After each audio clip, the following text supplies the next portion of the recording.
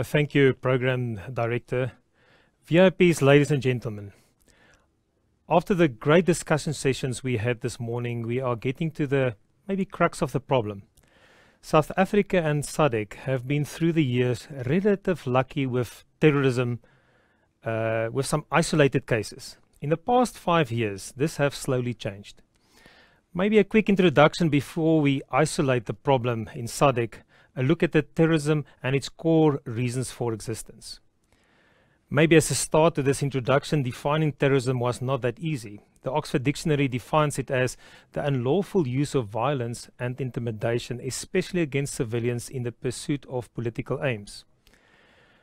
Maybe a little bit short-sighted and historical. If we really look at Merriam-Webster, maybe this one is a little bit closer to home. The systematic and coercive use of terror, defined as violent or destructive acts committed by groups in order to intimidate a population or a government into the granting of their demands. Defining terrorism is not a straightforward matter. There is no single international accepted definition of what constitutes terrorism. Is this maybe part of the problem? South Africa have defined the local picture on terrorism in the anti-terrorism bill published in 15 November 2002. And maybe that gives us a little bit of a background on the whole idea. If we look at the 5 basic types of terrorism, we can single out state-sponsored terrorism, which consists of a terrorist act on a state or a government by a state or a government.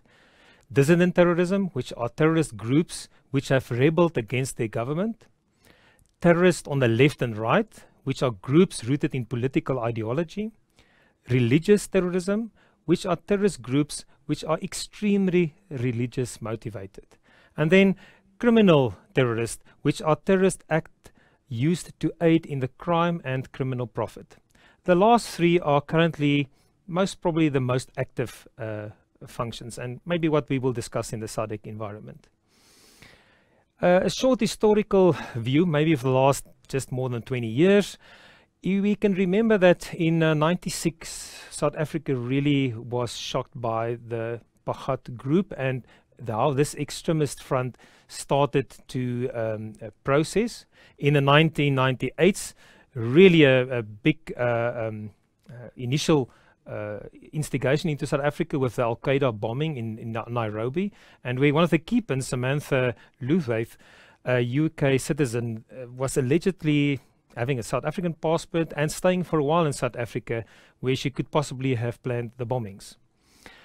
Let us fast forward from this and look at last year, December, where a right-wing group was arrested, the Christian Resistance Movement.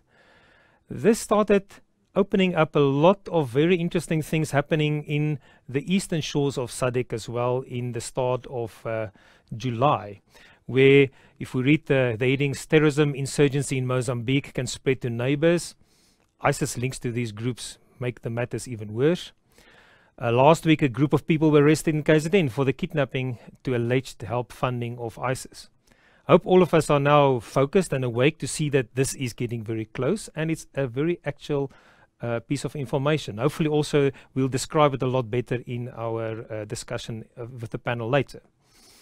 So, because I'm an engineer, I always need mathematics or statistics to help me measure trends and status of the issue at hand.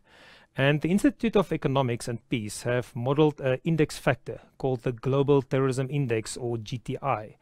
This is almost a 100-page report detailing and ranking countries that list the effects of terrorism. If we look at the detail to link to SADC, we can see that a lot have started changing in the past few years. In the 2017-2018 year, a SADC country have moved into the top 4 countries with deaths linked to terrorism passing the 100 mark. Is the problem moving closer to home? Maybe. Look at the index of attacks from 2002, and we will see some very interesting things. In 2014, a lot of terrorism attacks started declining. What is maybe more interesting is the change in the typical behavior of the terrorist groups. In 2018, the main attacks were based on facilities and infrastructure, with hostage-taking high but steadily lowering. Assassinations was still quite high. With this type of information, maybe with being a Women Month, I specifically had a quick look at the statistics on women in terrorism. Female suicide attacks have specifically grown in the African continent, as can be seen from the slide here on the left. Looking at the foreign fighters returning to home, less women than men are returning to Europe. This could have some interesting effects for the European countries. On the other hand, looking at the trends in Africa, we can see that in this case, more women are returning than men. Some other interesting statistics is that historically female suicide bombings has been 5% more lethal on average than male bombings. What is fueling terrorism? So look at the plot of internal armed conflict, and we can see that terrorism follows this curve quite closely. The United Nations lists the following primary drivers of terrorism: lack of socioeconomic opportunity, marginalization and discrimination, poor governance, violating of human rights, prolonged and unresolved conflicts, as already stipulated in the plot, radicalization, economic gains, and I'm sure a lot of other ones that time just limit us.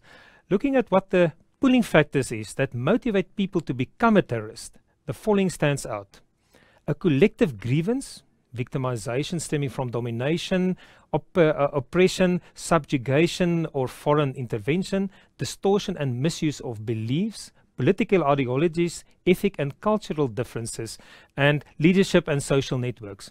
Others like personal gain also start popping up more and more. So what does the index say about Southern African? The colors in the index depict from a 0, no impact, to 10, very high impact in red. On the ranking in 2019, the 3 SADC countries that stood out is Mozambique at number 25. It's 15 index points up from the previous list. South Africa at 41 and Zimbabwe at 68. With that, let's step to the figures and look at why is Cabo Delgado of importance to us. It borders on Tanzania and Malawi and will have a major effect on the regional stability of the large part of the SADC region.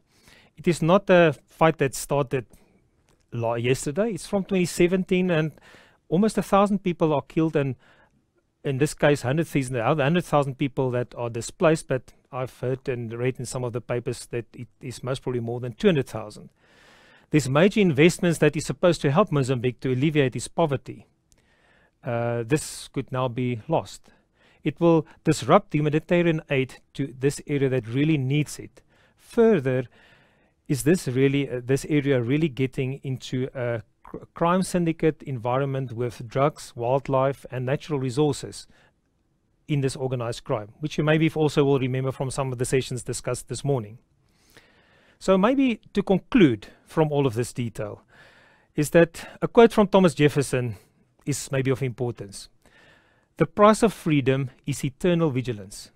With all the discussions this morning focused on the core problems, the use of technology and statesmanship to tackle this problem, we should not be arrogant in the effects terrorism will have on the SADC region. Let's listen to the panel discussion from some great experts in the field, and I thank you.